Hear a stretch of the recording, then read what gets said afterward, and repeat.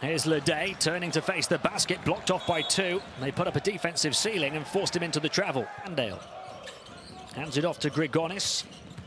Grigonis, little pump fake, rejected though by Fall, who's just come in. No room for him to breathe on the interior, and here comes Lucas Lekavicius. Wraparound pass wouldn't quite go. Yankunas the rebound. Ledet. Gabin. Malaknis rejected on the three-point attempt. Gabin up against Fall, hands it off to Grigonis. Grigonis to float one over Fall. There's another rejection. Zulanovic squeezing through a gap, just about able to find Ledet, who arched his back, trying to force it in. And it looks shot clock to 4 again. Perez under the basket, and Fall, did he get a piece of that as Perez went past him?